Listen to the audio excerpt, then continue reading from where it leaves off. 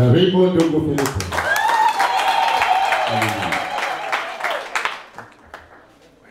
I want to introduce the visitors. Nataka apate karibisha wageni ambao wako pamoja na pate kuwajua. Amen. Amen. God bless you. Bwana wabariki. Thank you for having us here today. Asante kwa kutukaribisha hapa siku ya leo. I will try not to speak too long. Sikutarajia kwamba nitaongea mambo mengi sana. But we will see what the Lord can do. Lakini tutaona yale Mungu atakayotenda. Thank you for inviting us and welcoming us in this place. Asante kwa kutukaribisha mahali hapa. My name is Philip Blair. Jina langu ni Filipo. I'm from the United States. Nimetoka kule Marekani. I'm the head of Torch of Christ Ministries. Yeye ndiye kiongozi wa Torch of Christ Ministries. And we have churches in several different countries. Ana makanisa katika nchi mbalimbali. And Pastor Stanley here runs Torch of Christ here in Kenya. Mimi Stanley ndio nasimamia Torch of Christ Ministries hapa Kenya. Let us go to prayer. Wacha tuende kwa maombi. Father God, in the name of Jesus, Mungu Baba katika jina la Yesu. we lift you up and we glorify you. Tunakuinua na tunakuabudu. You are so good to us. Umekuwa mzuri kwetu. We repent before you, O God, for everything that we have done that takes away from your glory. Tunatubu mbele zako kwa yote ambayo tumetenda ambayo inaondoa utukufu wako. And we lay ourselves bare before you. Na Bwana tunajiachilia kwako. We put our life on the altar of God today, God. Tunaweka maisha yetu madhabahuni pako Bwana. Have mercy upon us. Turehemu Bwana. We need more of you. Tunakuhitaji zaidi. Help us to become less of self Baba tufundishe kuwa so that your presence might increase in this place. Ili uwepo wako Bwana ukazidi mahali hapa. Fill the temple with the glory of God. Jaza kanisa hili na utukufu wako. We need you. Tunakuhitaji Bwana. More fire. Tunahitaji moto wako. More glory. Utukufu wako. More power. Nguvu zako. More of your love. More upendo wako zaidi. We need you, Lord. Tunakuhitaji Bwana. If you take everything from us, Ikichukua kitu chochote kila kutoka kwetu, and we have nothing left but our life, ukichukua vitu vyetu vyote Bwana na hatuna kitu katika maisha yetu, help us to praise you. Baba tufundishe kukusifu. We need you. Tunakuhitaji. Open our hearts to receive your word today. Fungua moyo wetu kupokea neno hili kutoka kwako. No matter how difficult it might be. Haijalishi ikuwe ngumu kiasi gani. In Jesus' name we pray. Kwa jina la Yesu tunaomba. Amen. Kanisa liseme. Very important. Just translate everything I say exactly right. Okay. Okay. I'm not saying you're not, but this is going to be a difficult sermon. Amen. God bless you. First, I just want to thank you for having me here, Pastor. Thank you. You have been a blessing to me. I've seen your joy. Your family's been a blessing. We've fallen in love with your youngest son. We are just so thankful for everything. Thank you to your daughter for being a friend to my wife. And for being with us every day. God has given me a very different calling than most. Different men of God are called to carry different anointings and different burdens from the Lord.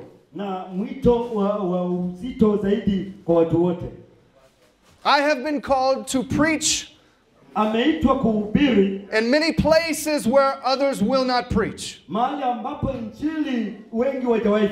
To preach messages that many are not willing to preach. To speak words that others are not willing to speak. I have prophesied over the United States of America in front of the Capitol building several times.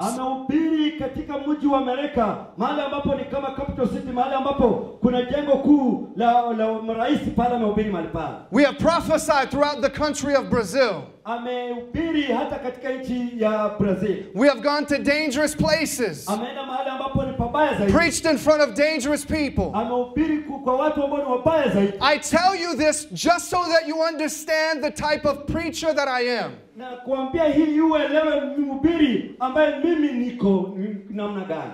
Oftentimes I carry very heavy messages from Mara God. nyingi amebeba neno ambalo ni ngumu zaidi. And today I feel as though this message will be a heavy message. Na leo hii anaona kwamba ujumbe huu utakuwa ni mzito zaidi. If it's not for you, that's okay. Kama sio wako, hiyo But if it is for you, lakini ikiwa ni yako, I charge you in the name of Jesus Christ, anakuamuru katika jina la Yesu. open your heart and just receive. Fungua moyo wako na ukapate kulipokea.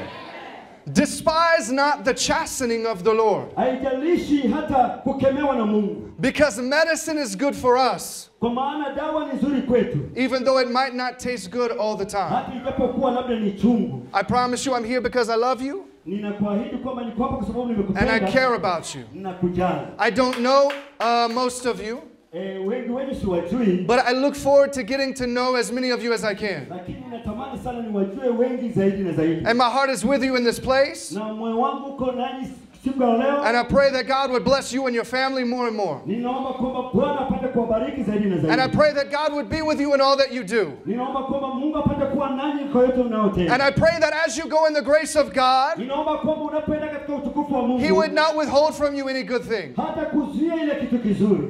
So with that said, Kwa yale ambayo nimesema, let us get to the difficult parts. wacha tuende mahali ambapo ni pagumu sana.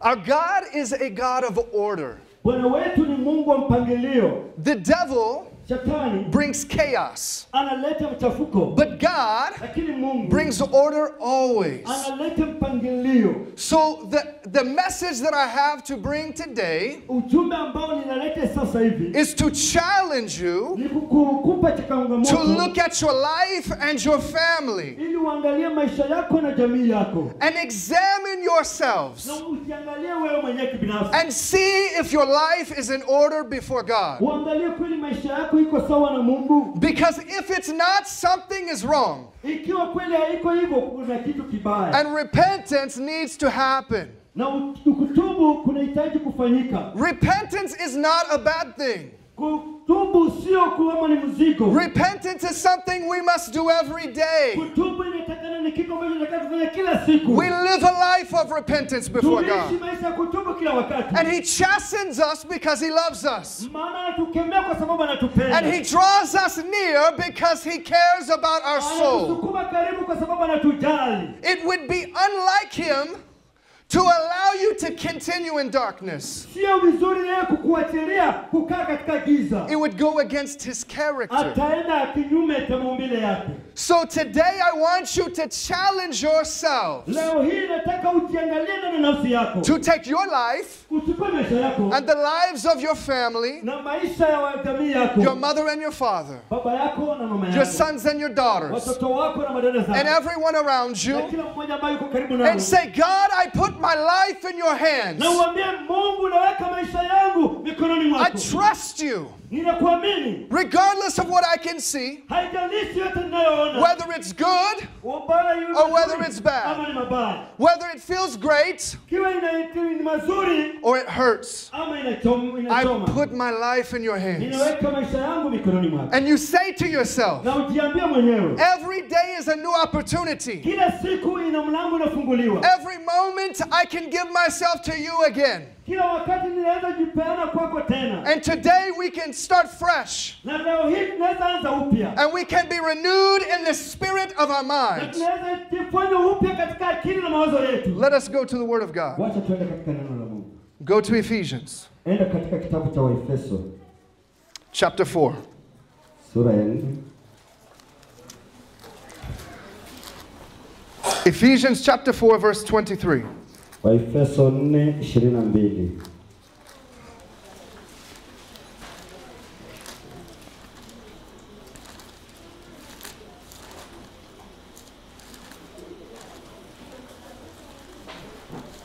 We're going to read 23 all the way down, okay? Waefeso 4:23. Ephesians Yes.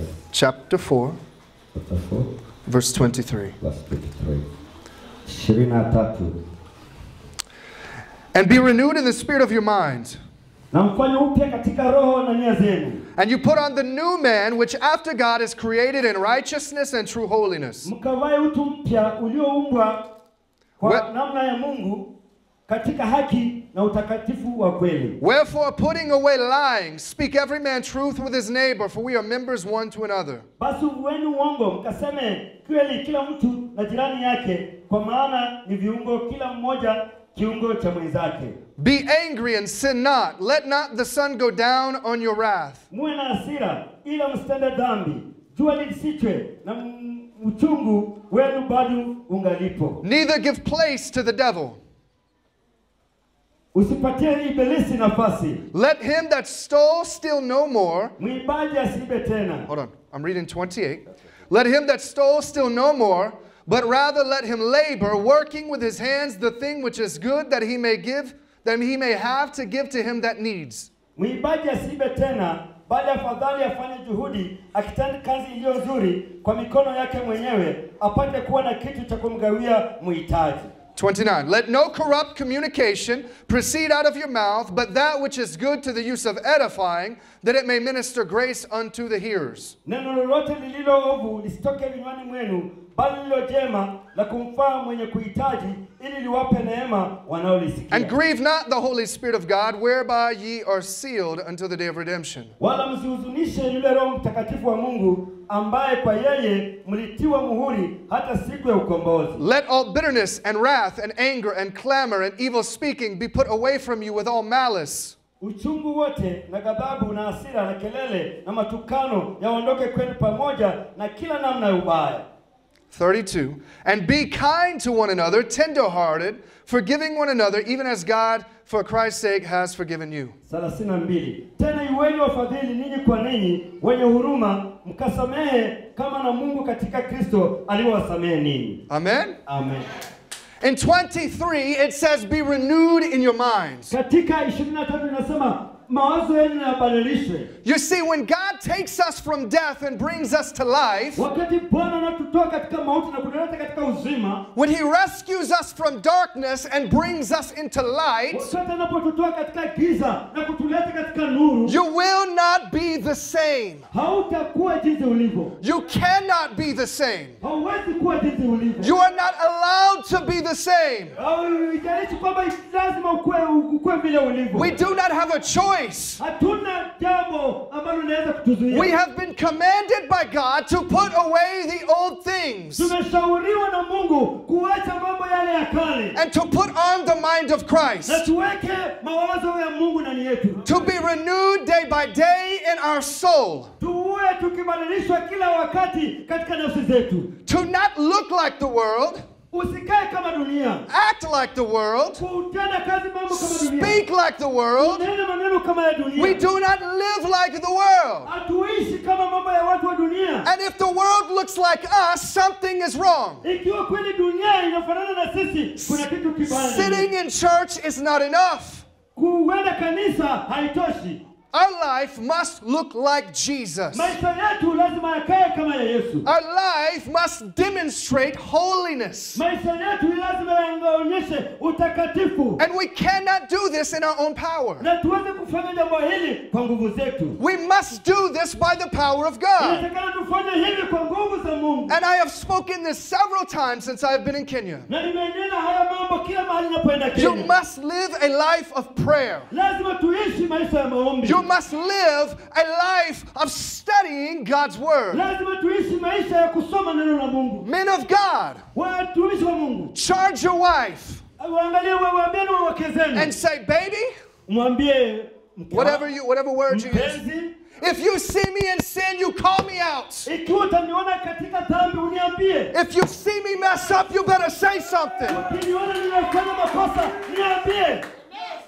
If I'm not being the example for my children I need to be, you better say something to me. Ikiwa mimi sionyeshi mfano mzuri kwa watoto wangu, mke wangu nataka uniambie. And let us go to prayer together. Na tuende katika maombi pamoja. Because if we're not praying for each other, we will fail. Ikiwa kweli tuweze kuombeana sisi kwa sisi, tutashindwa. If we're not fighting for each other, we'll be fighting against each Ikiwa other. tuweze kupigana kwa kila mmoja kusaidiana, tutakuwa tukipigana wenyewe kwa wenyewe. If we're not commanding the devil to go, Ikiwa tuamrishi shetani kwenda, he will cause division between us. ataleta mtengano katikati yetu.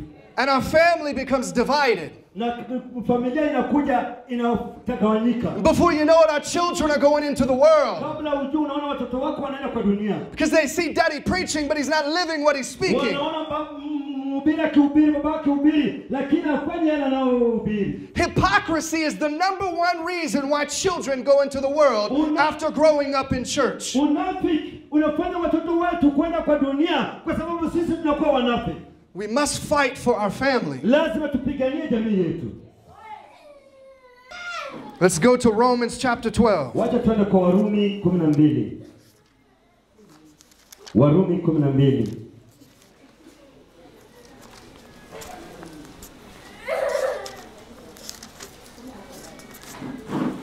Verse 2. And be not conformed to this world, but be transformed by the renewing of your mind, that you may prove what is the good and acceptable and perfect will of God. Wala msifuatishe namna dunia hii, bali mgeuzwe kwa kufanya upya nia zenu, mpate kujua katika mapenzi ya Mungu yaliyo mema, ya kupendeza na ukamilifu. I think this explains itself. Hii inajieleza tu. Don't be like the world. Usiwe kama dunia. Be transformed by renewing your mind each day in Jesus, Ubadilisho ukifanywa kuwa kama Kristo, that you may prove. ili It means uonyeshe. demonstrate by showing through a lifestyle of holiness Ili kuonyesha utakatifu, what is good yale ambayo ni and mazuri, acceptable yale ambayo and yanakufurahisha. the perfect will of God, Ili makuya kukumagio mtindo wa Mungu. by not just preaching it Sio kwa ajili kwa kuhubiri tu, or speaking it, ama kuyanena tu, but by living a life of holiness unto God. ili kuishi maisha ya utakatifu katika Bwana. You understand? Unanielewa? Let's go to Lamentations chapter 2. Wacha tuende kwa Maombolezo. Maombolezo 2.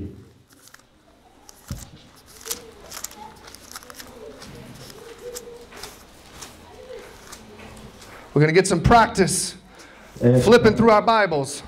Lazima tuangalie na tuendelee kwa Biblia zetu mbio mbio.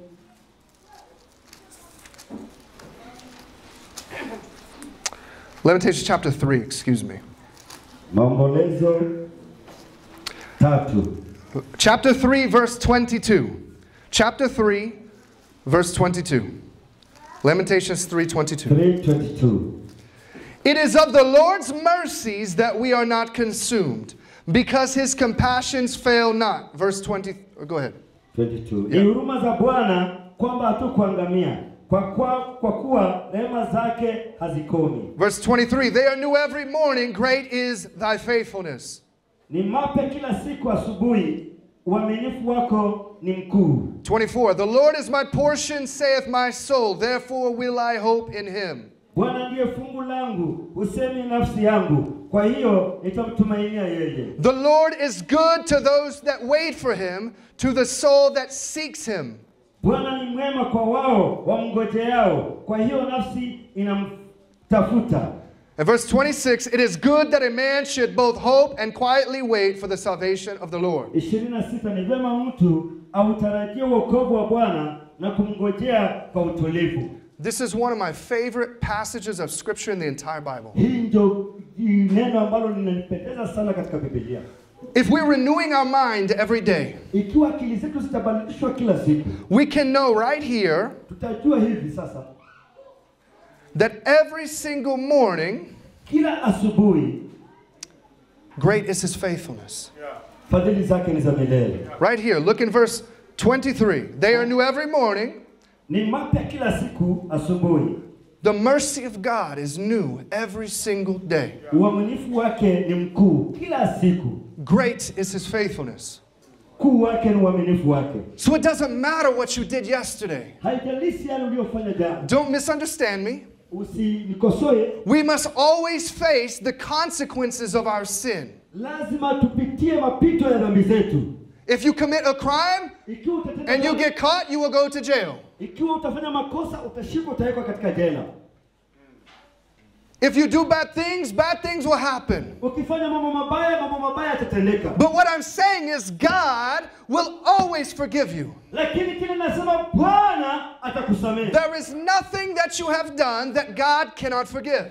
Hakuna kitu unaweza kufanya ambacho Bwana hawezi kusamehe. I am ashamed of what I have done in years past. Ninaibu sana kwa yale ambayo nilitenda nyuma. But God has made me new. Lakini Bwana amenifanya kuwa mpya. I'm not the man I was back then. Mimi sio yule ambaye nilikuwa kwa zamani. And my identity is found in Jesus. Lakini kibali changu kimepatikana kwa Yesu. So who you are now cannot be who you were before. Wewe ambaye uko sasa sio wewe ambaye ulikuwa zamani. And the mercies of God are new every morning.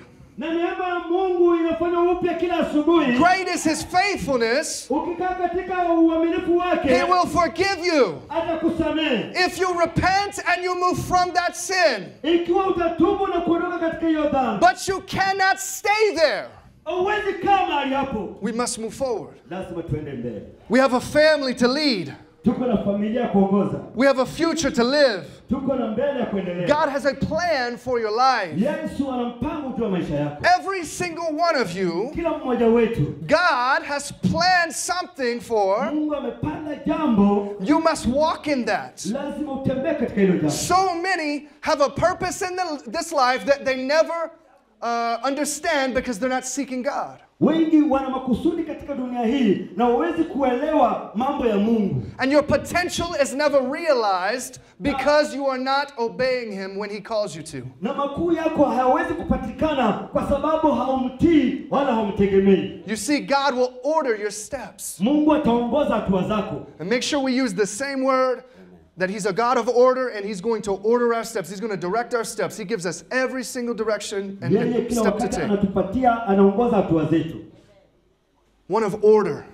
Mungu wa mpangilio. So if we're out of order, Ikiwa tuko if we go before God, ikiwa tutaenda mbele za Mungu, if we go around God, ikiwa tutaenda kinyume cha Mungu, we try and push him down so that we're in a hurry. tujaribu kumsukuma kwa sababu tuko na haraka. Do you understand what I'm saying, brothers? Do Mnaelewa ile inasema you wachungaji? understand what I'm saying? Mnasikia vile inaelewa? Because sometimes wakati mwingine we'll say, God, I need this in my life, whatever it might be. Sasa unaweza ambia Mungu nahitaji hiki kitu, nahitaji kitu gani? And I know it's a good thing. Na kweli unajua ni kitu kizuri. And I'm convinced it's your will for my life. Na unaona kwamba ni kitu kizuri kwa maisha yako. And maybe it is. Na kweli labda ni kizuri. But some things we have to pray about for multiple seasons of our life. Na zingine kuna mambo ambayo inatakana tuombe kwa muda katika maisha yetu. The big things take time. Vitu vizuri vinakawia. You cannot get a huge tree that bears fruit unless it has time to grow. Hauwezi pata mti mkubwa ambao unazaa matunda mpaka ukue kwa muda. You see, sometimes God has a giant fruit tree planned for your life. Saa nyingine Mungu ana mti mkubwa katika maisha yako wa matunda mazuri. And I'm speaking in spiritual terms. Ninaongea kuhusu mambo ya kiroho. So God gives us a seed. Mungu anatupatia mbegu. Just as he gave Abraham a promise. Vile alipatia Abrahamu. And he says, one day you're going to have a giant fruit tree and many will eat from the sweetness of its fruit. Anasema siku moja utakuwa na mti mkubwa na watu watakula matunda yake. We say, okay, Lord. Alafu unasema, Mungu. Woo! I see what you're doing, Lord. Mungu asante kwa mambo unayofanya. You got to give me a fruit tree. Nipatie mti sasa. We say, okay. Anasema, haya. You see, the plan of God Angalia mpango wa Mungu. is for you to take that seed Uchukue hiyo mbegu. and to plant it into the ground. Upande chini ya udongo. And you to water it Na uipatie maji. with the prayers Na maombi. of the righteous. Na watakatifu. To water it Na kuweka maji. with the seeds, with the tears of faithfulness. Na machozi ya uaminifu. To water it with our tears. Unaiwekea maji ya machozi ya mbegu. With our suffering. Na kumateso. With feeling as though we don't have enough. Unaona kwamba kweli hauna kitu. God gives us more power, Lakini Bwana anatupatia nguvu. more trust, Anatupatia neema. more anointing, Na utukutu mafuta mengi. so that when we get to that season Ili tunapofika wakati ule. where the fruit tree has manifested Wakati huo mti wa matunda utakuwa umekuwa mzuri. and it has finally grown from nothing, Na umekuwa kutoka chini. we know how to receive it. Tunakuwa tayari kwa ajili ya kupokea. This is the plan of God. Hiyo ndio mpango ya Mungu. Oh, but many of us don't take that path. Lakini sisi wengine wetu hatupate njia hiyo. Sister, do you know what many of us do?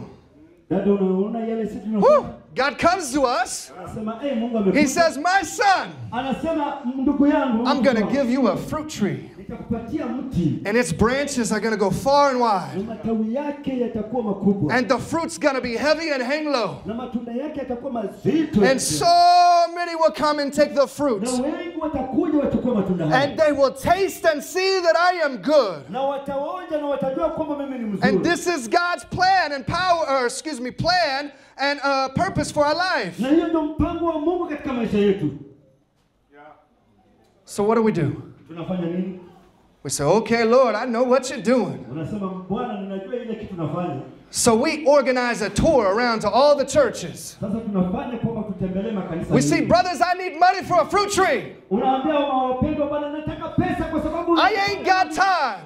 nataka mnisaidie. We cannot delay. Hata usikose kuleta. God has put a vision in my soul Mungu ameleta maono kwa maisha to yangu. give me a fruit tree Ili kunipatia mti mkubwa sana matunda. whose fruit will hang low. Ambao matunda yake yatakuwa chini. And it will be so sweet to the taste. Na yatakuwa mazuri sana ya kuonja. I need a fruit tree. Nataka huo mti wa matunda. Do you understand what I'm saying? Unasikia vile nasema? We don't want to wait. Atungojee sasa. We get ahead of God.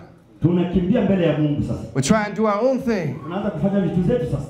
God builds the house slowly. Mungu anajenga nyumba pole pole. If you build, Ikiwa utajenga, whether it's your life, ikiwa ni maisha yako, your home, nyumba yako, your family, jamii yako, your ministry, hata huduma yako, some kingdom you have an idea of, hata ufalme wako ambao uko na maono yake, it will crumble. itaanguka. The storm will carry it away. Dhoruba itaibeba na kutoka. It will be fragile. Na itakuwa haina nguvu. And the devil will break it into Na pieces. shetani ataivunja vunja.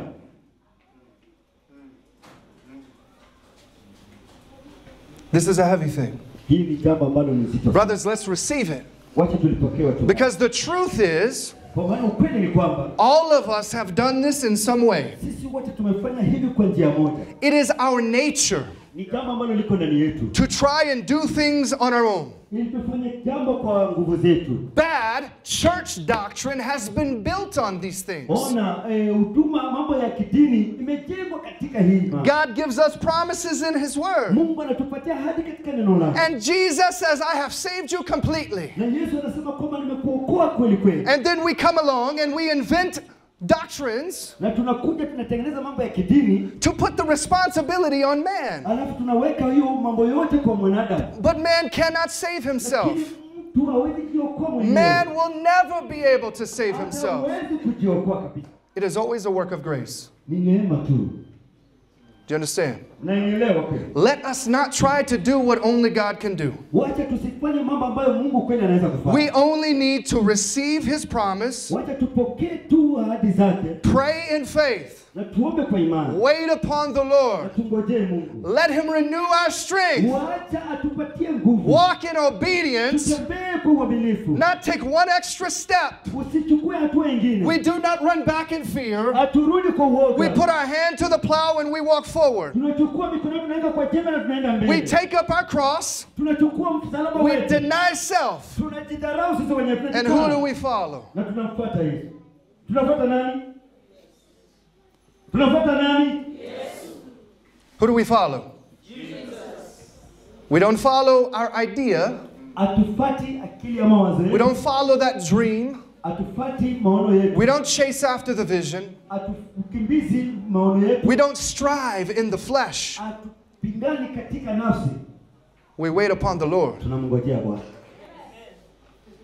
Because I promise you, Kwa maana na kuahidi what He builds, kitu ambacho amejenga no one can destroy. hakuna yule atakayeweza kubomoa. What His plan is for your life, Mpango ambao uko katika maisha yako. the only person who can stop it is you. Mtu yeyote ambaye atakaye kuharibu mpango wako ni wewe mwenyewe. The devil cannot stop God's plan for your life Shetani hawezi simamisha mpango wa Mungu ndani ya maisha as yako. long as you stay in the perfect will of Ikiwa God. utasimama katika njia ya Bwana. But if you go away, Lakini ukiondoka, if you try and go around, ukienda tuzunguka, if you try and run ahead of God, ikiwa utakimbia mbele ya Mungu, if you go any other way ikiwa utaenda njia nyingine except follow him faithfully, ukataa kumfuata kwa uaminifu, it will not happen. haitatendeka. We wait upon the Lord. Tumngojee Bwana. He renews our strength. Atatuhuisha na kutujenga upya. God is a God of order. Mungu ni Mungu wa mpangilio. He has steps for our life to take. Kuna mpango katika njia zetu tutakana tupitie. For example, Angalia hii. if God has called you to the ministry Kama Mungu amekuita katika huduma, and you're a young Christian na wewe ni Mkristo ambaye bado uko mchanga, and you are getting your life in order, na unajiweka katika maisha yako kwa njia sawa, but there are many things you're still struggling with, lakini kuna mambo mengi changamoto unapitia. young brother, it's not your season. Hiyo sio ndugu yangu, hiyo sio wakati wako. It's not your season. Hiyo sio wakati wako. God has a plan for your life, Mungu ana mpango kwa maisha yako. but we wait upon the Lord. Lakini tumngojee Bwana. What does it truly mean to serve God Inamaanisha nini kweli kumtumikia Mungu? if we are not honoring our parents? Ikiwa hatuwezi kuheshimu wazazi If wetu, we are not obeying our parents? ikiwa hatuwezi kuwatii wazazi wetu, If we do not respect our parents? ikiwa hatuwezi waheshimu wazazi wetu, How can I honor God je, utamheshimu Mungu namna if I gani? do not honor my father and my mother? Ikiwa umheshimu baba yako na mama yako. The Bible does not say honor your father and your mother if they are a good father and mother. Biblia isemi kwamba uheshimu baba yako na mama yako kwa sababu ni walikuwa ni wazuri. Honor father and mother. Biblia inasema mheshimu baba na mama. Respect them. Waheshimu. It doesn't mean let them abuse you, Haijalishi hata but you wakikukemea, honor them and you respect them. lakini waheshimu. Because many of your parents are wounded. Kwa maana wengi wazazi wenu wamefinyika. My parents are wounded. Wazazi wako wamefinyika. We carry hurt and pain from the past. Tunabeba mzigo kutoka nyuma. And our parents need prayer. Wazazi wetu wanahitaji maombi. We need to be long-suffering and forgiving. Tunahitaji tuwe watu wa kunyenyekea na kusamehe. And to labor in prayer for them Na kuendelea kuwaombea so that they can be the man and woman of God ili wawe watu wa Mungu. God has called them to be. Wale Mungu amewaita kuwa. And we honor our roles in life. Lazima tuheshimu hata uongozi wetu. We do not go above our role. Hatuendi kinyume cha sheria zetu. We don't self-promote. Hatujiinui kabisa. We sit in the lowest seat. Tunakaa mahali ambapo pako chini. So that when it is our time, God says, come up. Wakati ambapo muda wetu umefika, Mungu anasema sasa inuka. You understand? Unanielewa? We do not participate in self-exaltation. Hatuendi katika mambo ya sisi wenyewe kujiinua. We exalt one another Tunainua kila mmoja wetu. so that through our brother God might be glorified. Ili kupitia kwa ndugu yetu Mungu atukuzwe. We submit ourselves one to another in the spirit of God and love. Tunajinyenyekeza sisi wenyewe chini ya kila mmoja wetu ili utukufu wa Mungu ukapate kuinuliwa. And we do everything with a spirit of excellence. Tunafanya kila kitu kwa roho ya unyenyekevu. We do not live in slothfulness Hatuishi katika hali ya matusi or be lazy. ama kuwa watu ambao hawataki kufanya kazi. As I said yesterday, we're not thick-headed. Vile alisema jana, sisi sio watu ambao kichwa ngumu. We obey our parents Tunaogopa ama tunawaheshimu wazazi wetu as we are called to obey God. vile Mungu amesema tumheshimu. Because you see, this life katika maisha hii is a shadow of the next life. ni mfano wa maisha yanayokuja. Whereas this life is temporary, Maisha hii ni ya muda tu. life with God is eternal. Maisha ya Mungu inakuwa ni ya milele. Life here on this earth in the flesh is temporary. Maisha hii katika mwili ni ya udhaifu ama ni ya mwisho. We reign with God forever. Lakini tutaishi na Mungu katika utukufu milele. The grass withers and the flowers fall. Nyasi inakatika lakini hata maua inanyauka. We'll challenge your translating skills. But the word of God stands forever. Lakini neno la Mungu linadumu milele. This life Maisha hii will go away. itaenda. It will be burnt up with fire. Itachomwa na moto. God will judge it. Mungu atahukumu. The living and the dead. Kwa mimi siku moja. So everything we do now Kila kitu tunachofanya sasa is in preparation ni kwa mpangilio for then. For the next life. Maandalizi kwa sababu ya hiyo. He has gone to prepare a place for you. Mungu anaenda kuandaa maisha juu yako. And one day we are going to receive from God many good things. Lakini siku moja tutapokea kwa Mungu mambo mazuri zaidi. This life is not our own. Maisha hii sio maisha yetu. We belong to God. Tunakaa sisi ni wa Mungu. We are servants unto God. Sisi ni watumishi wa Mungu. We live life to obey the Lord even when it's so difficult. Tunaishi maisha kumheshimu Mungu hata ijapokuwa kuni magumu zaidi. If you want to be greatly blessed, Ikiwa kweli unataka Mungu akubariki, obey God no matter what. Mtumainie Mungu haijalishi jambo gani. Even when the world will call you a fool. Hata kama dunia itakuita mjinga. When they will think of you and spit on the ground. Ikiwa watakuangalia na wateme chini. When the world hates you, wakati dunia inapokuchukia, Jesus says you are blessed. Yesu anasema umebarikiwa. Hallelujah. Amen. Amen. That's my promise. Hiyo ndio ahadi yake. Because a lot of people think I'm crazy. Sengine watu wanasema kwamba huyu ametangaza. Praise God. Amen. I might be a little bit. Anaweza kuwa kidogo. God directs our steps. Mungu anaongoza hatua zetu. And we love him. Na tunampenda. So I say in my life, Ninasema kama maisha yangu, I say, God, I will go anywhere. Bwana nitenda kila mahali. I will do anything. Nitafanya kila kitu. I will speak your words no matter what. Nitasema neno lako haijalishi jambo gani. If you have access to the internet, Ikiwa unaweza enda kwa internet, go on YouTube and find our channel. Hebu enda katika YouTube utapata. And you will find videos. Utaona mavideo. I promise you, of many difficult things God has called us to do. Kuna mambo mengi ambayo Mungu ametuahidi kuyafanya. And I do not say that to boast. Sisemi hayo ili kujisifu. Because I am a small man and I am a weak man. Yeye ni mtu mdogo sana na ni mtu mdhaifu sana. I don't know a lot of things. Sijui mambo mengi. Sometimes my wife thinks that I act like that. Saa ingine mke wake anafikiria anafanya hivyo. She said, "Oh, you're a know-it-all." we stubborn us men, right? Saa ingine wanakuruzana kidogo. But we are weak. Lakini sisi ni wadhaifu. But if we love God with everything, Ikiwa kweli tutampenda Mungu na kila kitu. say it with me, say everything. Sema Mungu kila kitu, everything. What does it mean to say everything? Inamaanisha nini kusema kila kitu? Do we hold back from God? Je, kuna kitu ambacho kunazuia kutoka kwa Mungu? Understand me now.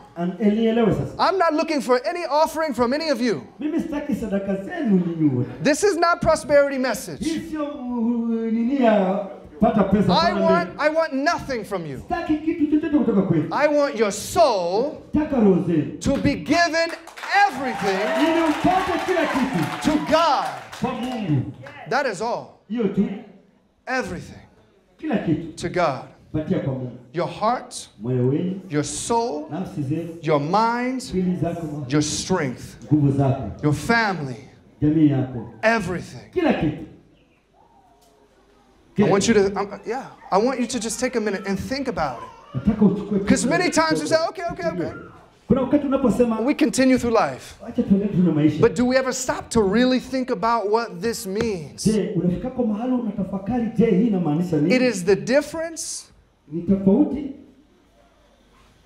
in God's promises. kwa ahadi za Mungu. One second. It is the difference between God's promises being manifested in your life or not. Ni tofauti ya ahadi za Mungu kujidhihirisha ndani ya maisha yako ama la. And I want God's promise for your life. Lakini nataka ahadi za Mungu katika maisha yenu. Every single one of you. Kila mmoja wenu. But if your life is out of order, it cannot be. Ikiwa maisha yenu iko kinyume cha neno la Mungu iweze kuwa.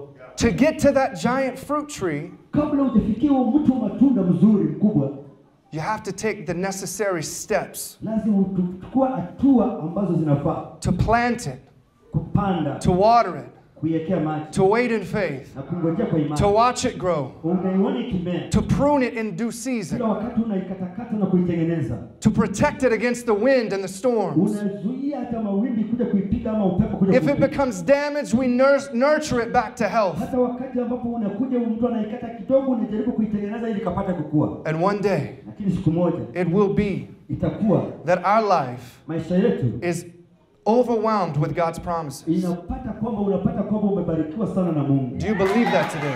Amen.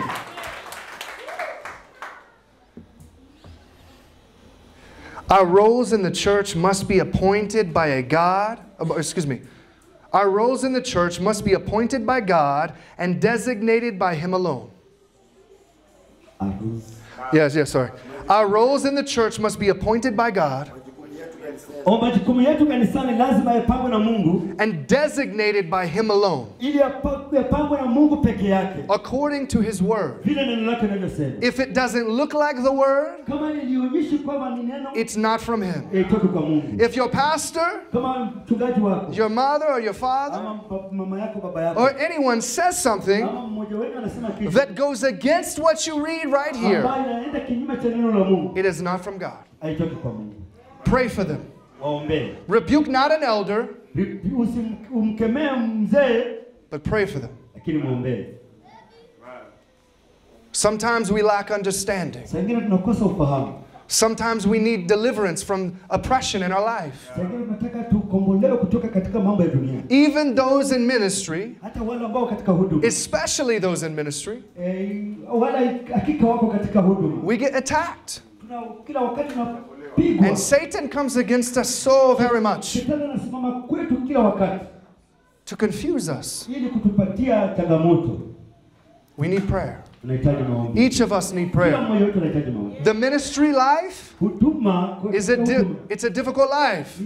Katika huduma kuna mambo makuu sana, Because you see, many people will come to us at 2 in the morning needing prayer. Wengi wanakuja asubuhi mapema wanahitaji maombi. But oftentimes when we need prayer the most, no one is there. Na saa zile tunahitaji sisi maombi, hakuna mtu ambaye yuko tayari kukusikia. A life of ministry is oftentimes a very lonely road. Maisha ya huduma kweli inakufanya unakuwa upweke. And it's hard to ask for help. Inahitaji kweli hata wewe utafute msaada. And as a minister of God, it's hard to find brothers when you need them the most. Na kama mhuduma wa Mungu, ni ngumu sana kupata marafiki ambao ni wa karibu wakati uko katika shida. Pray for your pastors. Ombeeni wachungaji. Pray for those in leadership positions. Ombeeni wale ambao Mungu ameinua kufanya kazi katika kanisa. The Bible says, bear one another's burdens. Biblia inasema tuchukuliane mizigo sisi kwa sisi. And the love of God and His order is found in this. Na upendo wa Mungu na mambo yake inapatikana katika hiyo. No murmuring or gossip. Wacha mambo ya manunguniko na mambo ya kusengenyana. We don't need more gossip in our churches. Hatutaki mambo ya masengenyo katika kanisa yetu. Many women are being busybodies. Ona wanawake wengi wamekuwa ni watu wa kukimbia huku na huku tu. Going here and there, talking too much. Wanaenda huku na huku na mambo yao na kuongea na and not praying enough. Na wana nafasi ya kuomba. We know, amen. Amen. The question is, when are we going to repent about it? Ona, swali ni siku gani tutatubu kutoka kwa hiyo maneno para. Hallelujah. Hallelujah. This happens everywhere. Hii inafanyika kila mahali. All churches deal with these problems. Kanisa lina hiyo mzigo. The devil wants to cause division Shetani anataka kuleta and chaos na kuleta mambo ya mgawanyiko kabisa. and take away God's order for the church. Ili aondoe ile mpangilio wa Mungu katika kanisa. Pray for one another. Tuombeane sisi kwa sisi. If someone comes to you with a problem, don't talk about them to others, pray for them. Ikiwa mtu atakuja kwako na tatizo, usiende kumwambia kwa ndugu mwingine, lakini muombee. Because if you help your neighbor, kweli ukisaidia ndugu yako, one day they might be the one who has to help you. Siku moja labda hao ndio siku moja watakusaidia. We need each other. Tunahitaji kila mmoja. Bear one another's burdens. Tupepeane mizigo. Let's pray. Wacha tuombe. Let's stand. Naomba tusimame kila mmoja wetu.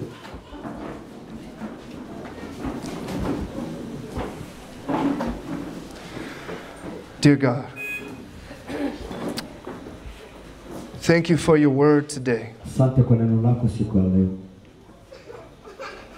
Lord, sometimes we need to hear difficult things. Sangine Bwana tunahitaji kusikia mambo magumu. We trust that you know best, Lord. Tunajua kwamba Bwana unajua mema Bwana. We trust you. Tunakuamini Bwana. Help us trust you more. Tusaidie Bwana kukuamini zaidi.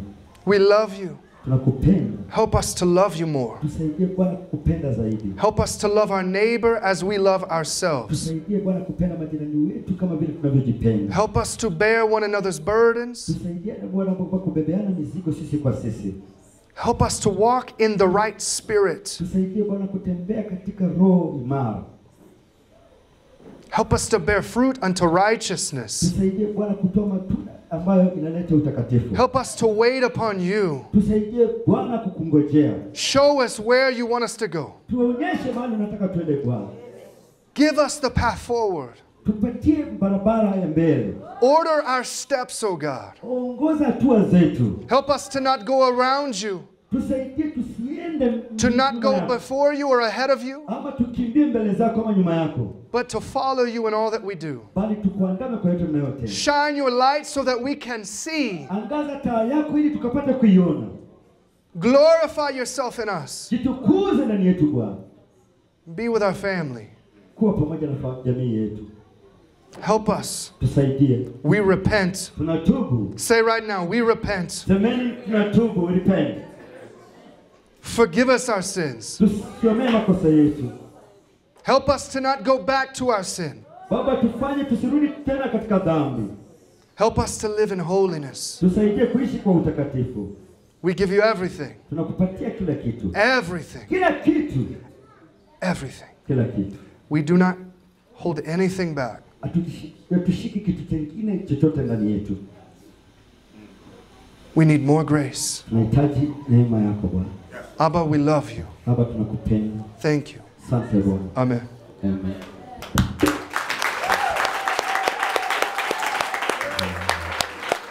So, do you want to pray for them? Yes. Okay. Okay. Maybe there are some of you who do not know Jesus. Labda kuna watu katikati yenu hamjamjua Yesu. Before we pray for those in need, Kabla tujaombea wale mahitaji, we want to give an opportunity for those who want to give their life to Christ. nataka kupatia watu nafasi kwa wale ambao wamjui Mungu. Some of you may have been pretending. Sasa wengine wanajifanya. Maybe you know God's word.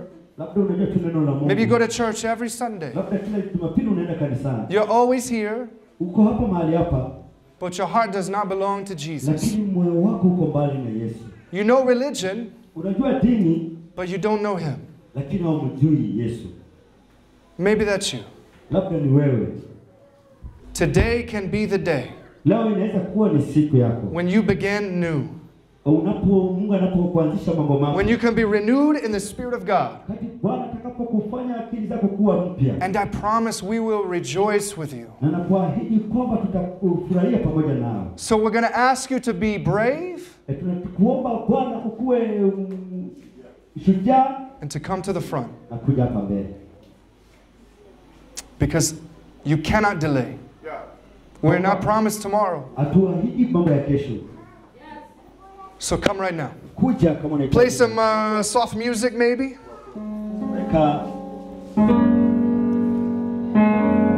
Come to the front.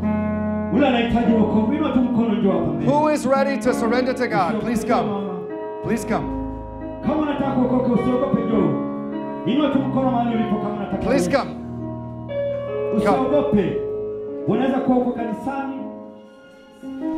Come.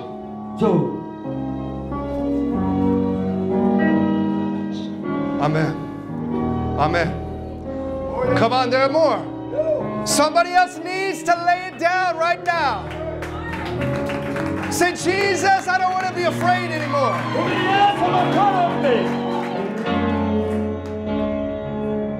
Hallelujah. There are more here. Please be brave. And just come. We will not be embarrassed. Come. Come. Come. There is one more. There is one more. God said there are 3 to have come. There are one more. Someone else needs to come.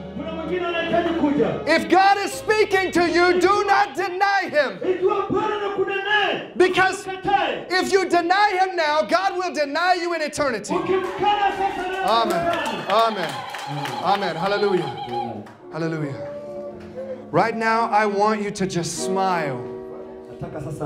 Smile. Because I promise you, this is a day of rejoicing. A day of gladness and joy. Because today is your day. Kwa maana ni siku ya furaha. Now is your time. Sasa ni wakati wako. And God's love is ready to be poured out upon your life. Mungu utakuwa juu yetu sasa. Do you believe? Je, unaamini? So let's pray together. Raise your hand.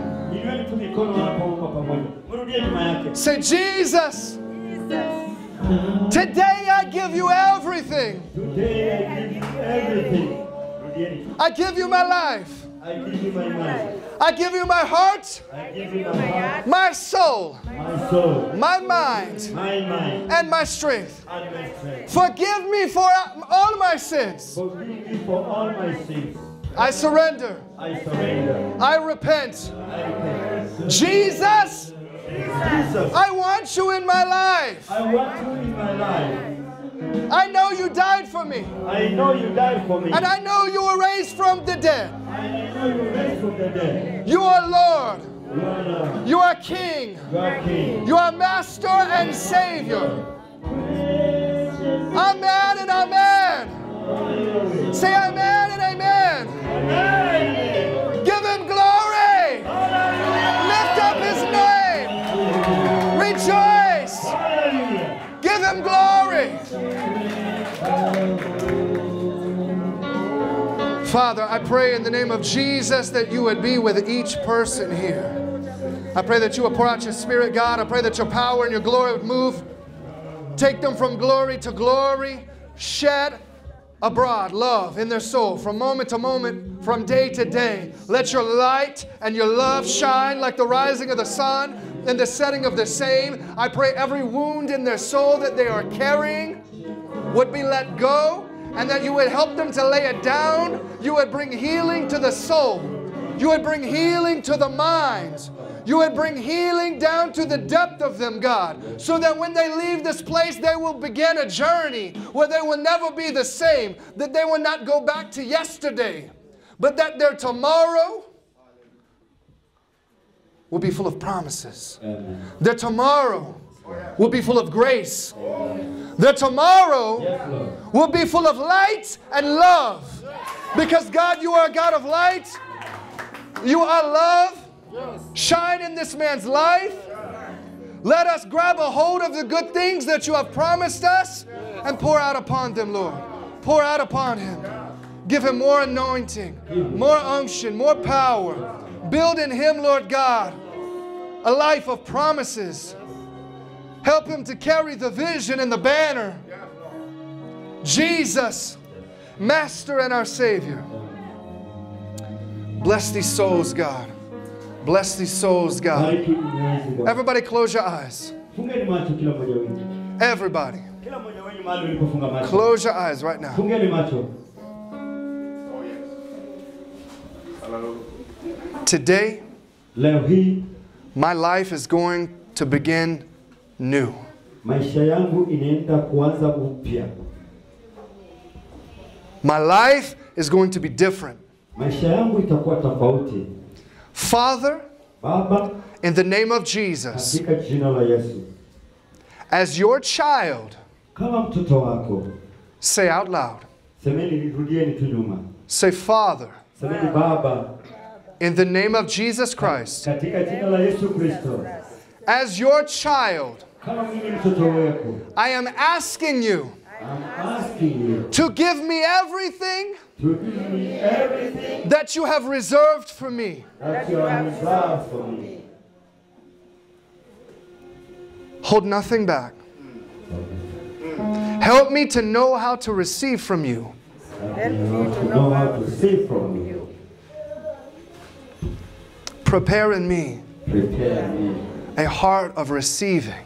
heart of receiving. Help me to receive your love, Help me to receive your love, not in a broken idea, not in a broken idea, but in the perfection of your word. in the perfection of your word. Help me. Help me. God, help me. God, yes. Do you mean it today? Je, unamaanisha kweli? God, help me. God, help me. I'm tired of hurting. Nimechoka kuumia. I am so tired of going through life making the same mistakes. Nimechoka kupitia kwa maisha na kufanya makosa kila siku. Sometimes I hurt people Saa ingine ninaumiza watu wengine. and I don't want to. Na sitaki. I'm doing things I don't want to do. Ninafanya vitu ambavyo sitaki hata kuvitenda. And my soul is broken. Na moyo wangu umevunjika. And my heart is so full of mistakes. Na moyo wangu uko na mambo makosa mengi sana. And I carry them. Na nayabeba. And I remember them. Na nayakumbuka. And my mistakes are holding me down. Na makosa yangu inanisukuma. But I want to be made new. Nataka Bwana nifanye upya. I want my life to be full of your promises. Maisha yangu ikuwe na mambo ya ahadi. Take the weight from my shoulders. Toa uzito juu ya mabega yangu. Take the burdens from my life. Toa mzigo kutoka kwangu Bwana. I can't do it by myself anymore. Siwezi fanya mimi peke yangu Bwana. I need you. Nakuhitaji.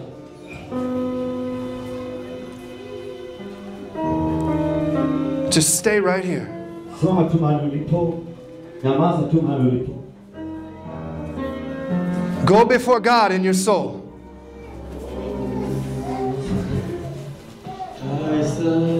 And I want you to think about everything that you have done in your life. Nataka ufikirie yale ambayo umepitia katika maisha yako. Every mistake you've made. Na makosa ambayo umetenda. Every time God gave you instructions and you messed it up. Wakati mwingine Mungu anakupatia ahadi na uifuate.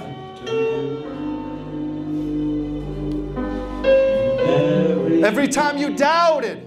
Wakati mwingine unakosa hata. When God gave you a promise but you didn't believe. Mungu anakupatia ahadi lakini huamini. You got to say, today I believe. Utaambia Mungu leo ninaamini. I will not doubt ever again. Sita hata kwenda kwa mwingine tena. Abba, if you have promised it, it will be. Kama Bwana umeahidi na itakuwa.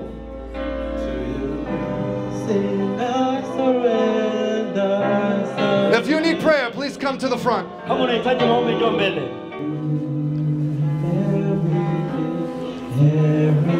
For those of you who gave your life to Jesus, take this. Okay.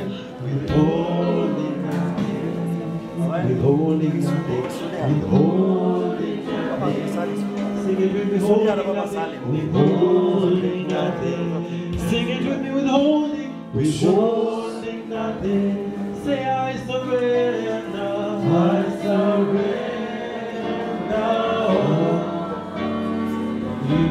Sing I surrender, I surrender to you. I surrender